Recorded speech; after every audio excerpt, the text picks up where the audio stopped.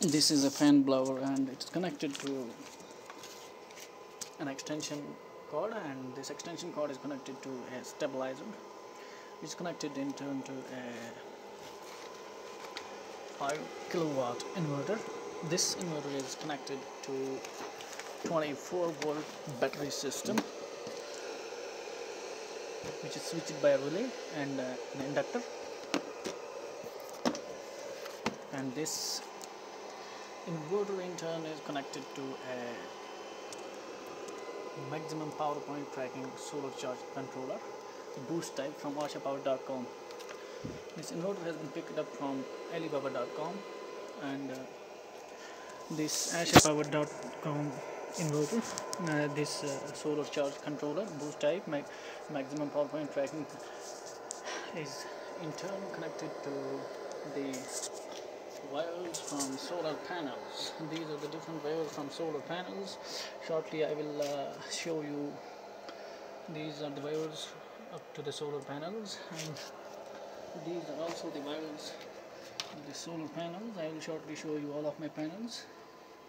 Some of my panels are on the second floor, and some on the first floor. These are on the second floor. Now let's try to operate this fan blower 2000 watt directly from the solar system. Let's switch on. The first step is only the fan, which starts operating. Look at this. The fan starts operating. This is stationary fan. Now when we switch it on, the fan starts moving.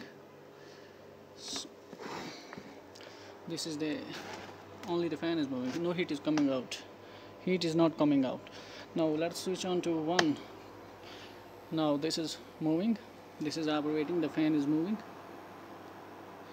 and you can also listen to the sound. Heat is coming out, and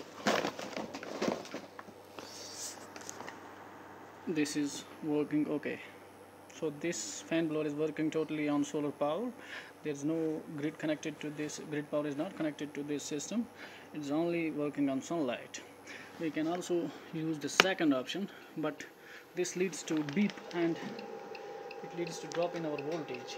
This is because of the fact that our system is only a 1 kilowatt system, and on 2, this fan blower takes 2 kilowatts, so it overloads our system. So on this one setting, this blower runs very easily on the solar power.